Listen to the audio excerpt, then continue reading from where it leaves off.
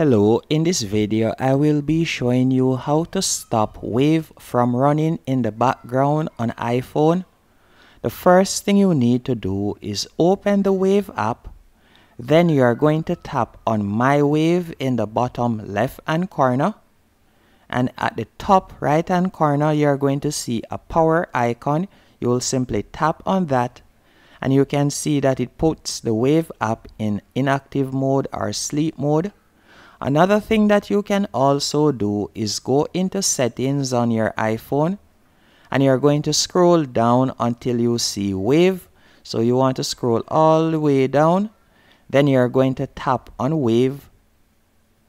And from here you simply is going to turn off background app refresh. And that's it.